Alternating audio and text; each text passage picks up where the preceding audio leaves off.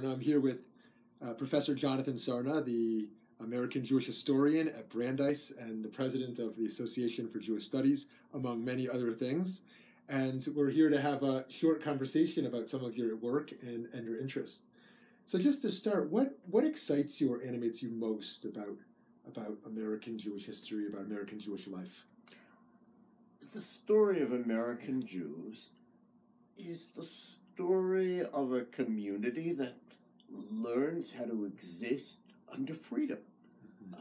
There were plenty of people who thought, some still think, without persecution, Jews will disappear, they'll assimilate, and some do. But nevertheless, we've now gone more than 3 centuries under freedom, and Jews are still here. I think the idea that we have been able to create a voluntary Jewish community and find ways for people voluntarily to decide to come, nobody's coerced. These are remarkable. A lot of people thought it couldn't happen. And yet, notwithstanding the fact that every generation worries it will be the last, we're somehow still here. Beautiful. So in addition to survival, do you think we fulfilled our larger mission in America? Over the last few centuries, the notion of being an Or Goyim, or a light unto, in this case, the nation, do you think that Jews have played a significant role in influencing the American culture? I think so. First of all, I think America would be a very different place had it not been for Jews. For most of American history, Jews were the most significant non-Christian religious minority, and that in itself helped to ensure that America was more religiously pluralistic. I think in addition to that, most of the world believed in some kind of deal. We'll emancipate Jews, but they have to change. America said, no. Jews get their rights along with everybody else. And George Washington calls them inherent natural rights. They can't be taken away. So we don't have the Enlightenment, emancipation kind of situation as known in Europe. And look how Jews flourished in America. That, I think, was enormously important. And I do think that many in America know that there have been critical moments when the Jewish community has strived to help other people, whether it's the civil rights movement or the poor. I have certainly heard from politicians. Everybody else, they say, comes to us seeking something for themselves. And then there were Jews who often were seeking something for the least fortunate in the community. And that made an impact. Governor Richards of Texas never forgot it. And I think in all those ways, Jews shaped America. It's a fascinating point. When you're outsiders, you're in touch with others on the margins who are outsiders. The challenge today, as I see it, as insiders, how do we keep the identity of being outsiders, where we're still in touch with margins and don't view ourselves as just sort of white Americans? So from an academic perspective, how would you say that American Jewish studies, or just Jewish studies, have evolved over the last 20, 30 years? Well, Jewish studies almost didn't exist on American campuses until the 1960s. And you had one person at Columbia, one at Harvard, but basically it was not seen as an appropriate university subject.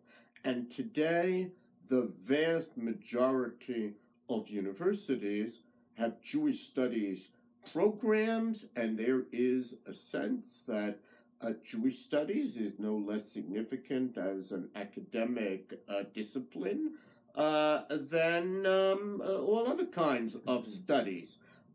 Indeed, it's in many ways surprising that you could study Western civilization for so long in America without somebody dealing with Jews as if they weren't part of Western civilization, but so it was. Today, Jewish Studies has grown enormously. The Association for Jewish Studies, founded, which I happen to be the president of, and which was founded in the 1970s with fewer than 100 members, today has over 2,000 members.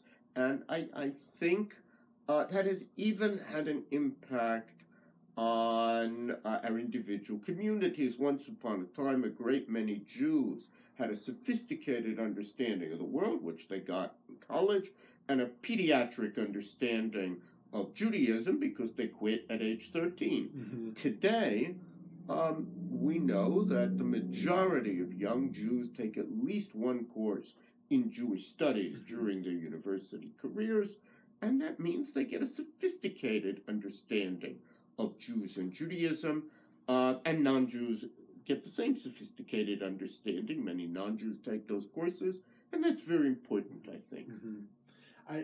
I know you like to study the past and don't like to be in the role of prophet, but if you were to anticipate in 30 to 50 years from now, what will Jewish historians find most significant about our era?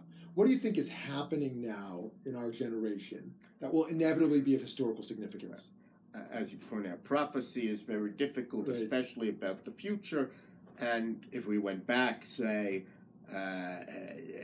60, 70 years ago, nobody would have predicted today. Nevertheless, it seems to me we are living through one of the great revolutions in human history with the internet, and the revolution wrought by computer technology, and new modes of communication, and that really is changing everything. And it's changing Judaism as well. When I was young, we went to synagogue in part to see our friends. Mm-hmm. Today, you can get on Facebook. You don't have to go anywhere. Judaism will certainly have to change in response to this technology. Mm-hmm. We changed greatly with the invention of printing, so much so that it's hard to remember Judaism without printing. I am certain Judaism will rise to the challenge, but it will take time, and the seeds of the innovations that are necessary are being planted now. Mm-hmm. Mm-hmm. I know this is a topic you could speak about for hours, but there's been a lot of buzz about your recent book, Lincoln and the Jews. And I wonder just briefly, what kind of drew you towards Lincoln and investing so much in that era? First of all, I think it's important for American Jews to know that they're part of American history. It's not somebody else's history. And much of my work has been devoted to reminding Americans about the place of Jews, mm-hmm. and reminding Jews that they've been part of America. Mm-hmm. In the case of Lincoln, there were 16,000 books about Lincoln, and initially when Mr. Chappelle approached me, I was a little dubious. But the truth is that the Jewish aspects of Lincoln's life and career, his significance for broadening America so that Jews are insiders here rather than outsiders, and the significance of that for America as a whole has not sufficiently been appreciated.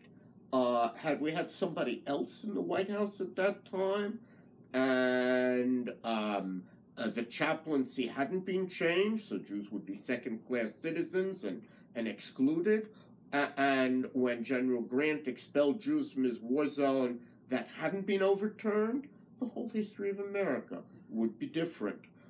Instead, Lincoln not only put himself out for Jewish rights, but Lincoln viewed Jews as insiders, indeed, I think, and to some extent, he saw these two persecuted peoples, blacks and Jews, as being brought in, and that's pretty astonishing.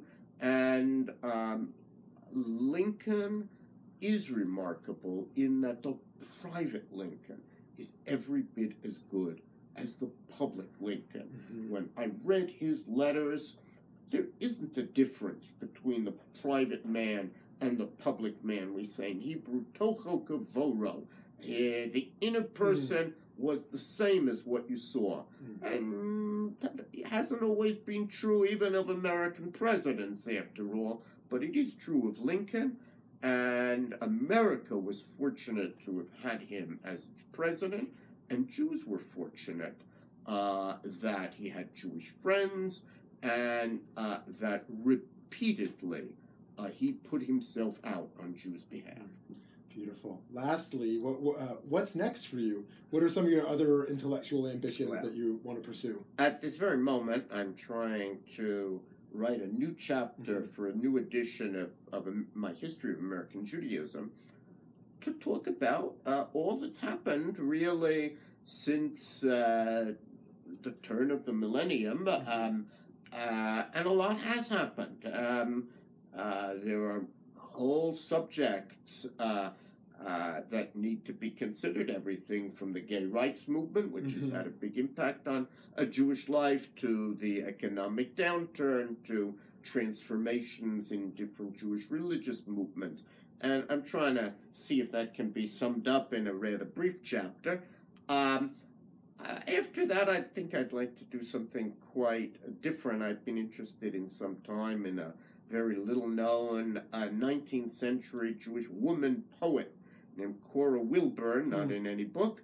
And I thought perhaps I would take some time to bring that material together, show why it's significant, and how in some ways it changes the normal way we think about 19th century American Jews. Fantastic.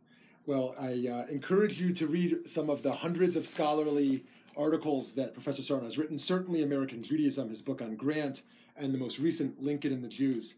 Thank you so much, Professor Sarna. Thank you. Pleasure to be with you.